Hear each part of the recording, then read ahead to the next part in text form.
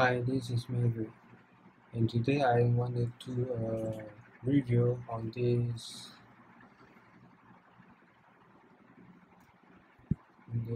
Razer Orbweaver.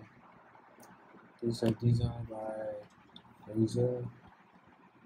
After 1 year's usage, and this is my review. The design looks good, but the feels is not so comfortable because of this. There's a gap here when your hand palm you put on it. Feels like something is stuck on your palm. So you how the wrist, and my hand is very small, you see. So I think I better talk the quality. Yeah, you see this does, yeah, I know this is a rubberized, so I don't know how to clean this. And if you have any idea, you leave a comment below and tell me how do I clean this. This is a rubber. I don't know how to clean this. I don't know how to clean this. And you see the palm. Yeah, it's open. Yeah, you see. And one more, this is a key. This key sometimes can on, sometimes can click, sometimes cannot. Like your mouse left click, longer use, cannot click at all. Sometimes you see the light. I need to press many times. See, cannot move yet.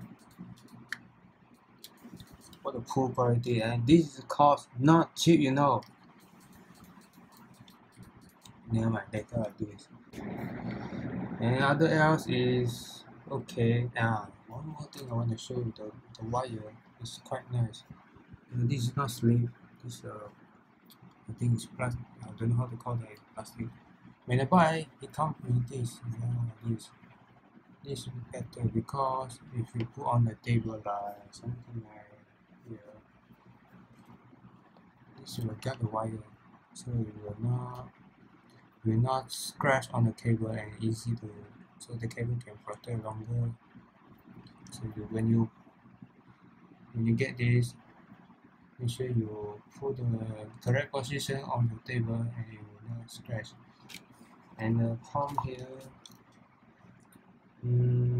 yeah, it's a rubber fit, but sometimes you're free. You see, I just finger.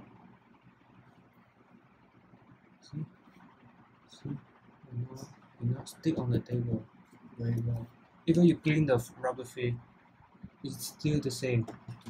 Still can move it around. This is not a mouse, this is a keypad, on the table, it's stuck there on the table, it's not move anymore. Yeah, this is my review, Razer Orbweaver. If you have any comment you want to say, or maybe I'm wrong or anything, you can leave a comment below. If you like this video, give it a like. Don't forget to subscribe my channel. Okay, that's all for today.